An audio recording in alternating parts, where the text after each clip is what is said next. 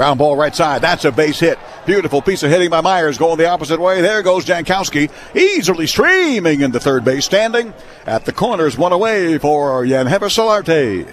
And Chatwood's pitch is hammered to left field. That is going to be a fair ball, and that is going to get the run scoring started for the Padres.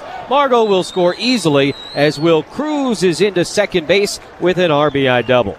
Chatwood delivers high fly ball, well hit to right field. I did not think he got it all. Did he get it all? Ball going, ball gone in right field at the 375 sign.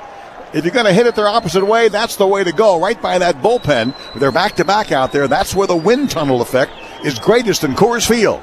The bat speed of this guy, Wil Myers. That was a high fastball, hard to hit, and gets it out of here, and it's a 2-0 ball game in the sixth inning.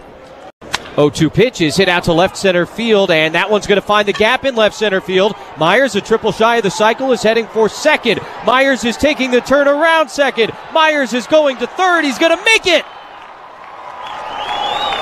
Matt Kemp, August 15th, 2015. Wil Myers, April 10th, 2017. Coors Field, both times, the second cycle in Padre history.